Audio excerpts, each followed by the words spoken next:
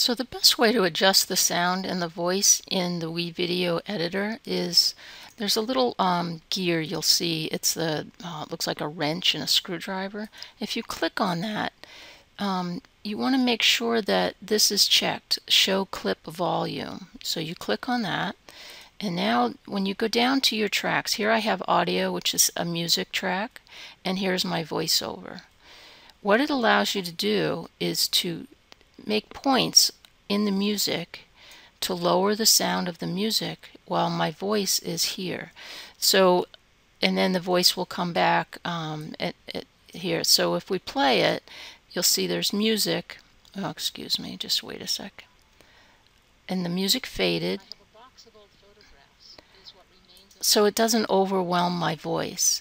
And then when it gets towards the end, my voice is ending and the music slowly increases and gets louder. So these are the points that you can adjust the volume so your voice, you can have full control of when it's loud and when it's not. Hope that helps.